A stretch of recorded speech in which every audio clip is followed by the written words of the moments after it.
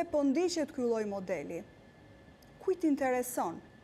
Përse Serbia vazhdon ende të përkëdhelet ose të mbahet me të mira nga ana e Bashkimit Evropian?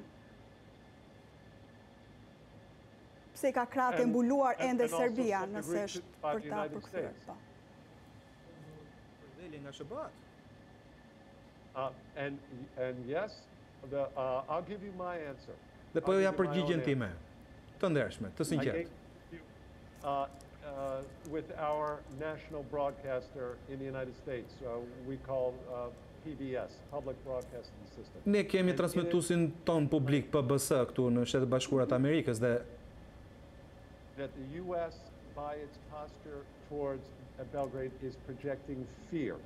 Që kjo mbështetje e ndaj Beogradit transmeton një lloj frike.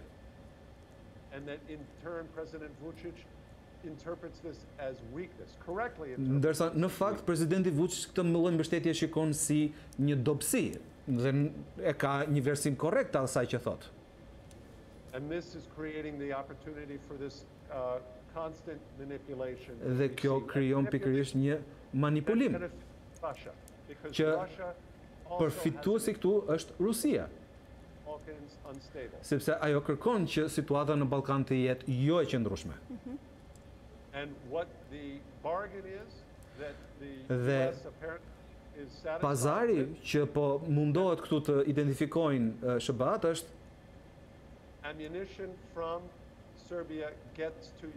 municioni serb të ketë mundësi dhe hapësirë të shkojnë në Ukrainë. Pra ka municion luftarak që prodhohet në Beograd dhe në këmbim Rusia dhe Serbia lejohen që të kenë municion politik. Duke përfshirë edhe manipulimin e medias. Dhe ky për mendimin tim nuk është një pazar i mirë.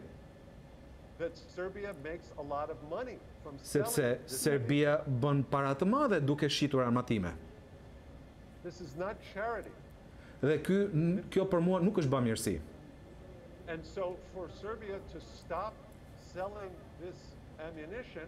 Pra që Serbia të mos ta ketë në municion dhe të mos shkojë në Ukrainë, sepse ata kanë goxha të ardhura nga shitblerja e armëve.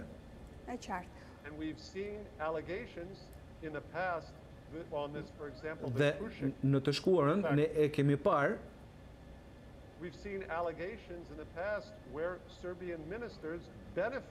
ku ministra serb kanë përfituar nga kjo lloj tregtie. Nga shitjet e municioneve luftarake. Dhe për mua ky nuk është një pazar dhe një ndërmjetësim i mirë. Sepse parat e shitjes ndikojnë pikërisht me influencën ruse në Ballkan.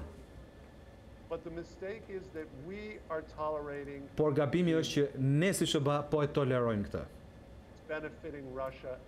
Dhe kjo po bën që Rusia të përfitojë dhe ta mbajë Ballkanin të paqëndrueshëm. E qartë.